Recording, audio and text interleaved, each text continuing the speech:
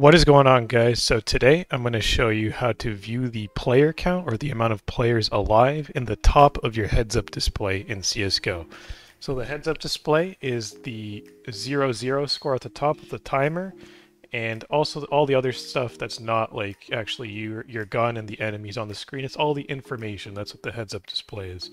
So at the top you'll see like a bunch of CTs alive, then you'll see me alive on T side. Well, there's a way to just show a number instead of showing you like a visual graphic of how many are alive. And the command for this is in the console, so just press the tilde key on the top left-hand corner of your keyboard.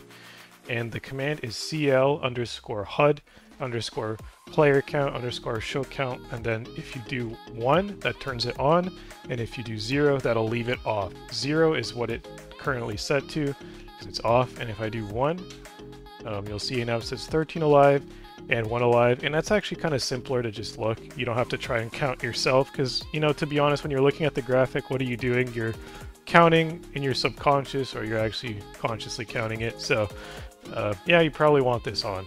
If you just press the up key, you get your most previous command, then you just do 0 and it's back to normal if you don't like it. So that's how you show the player count in the top of your HUD in CSGO, guys. Hopefully you found this video helpful. If you did, drop a like and don't forget to subscribe.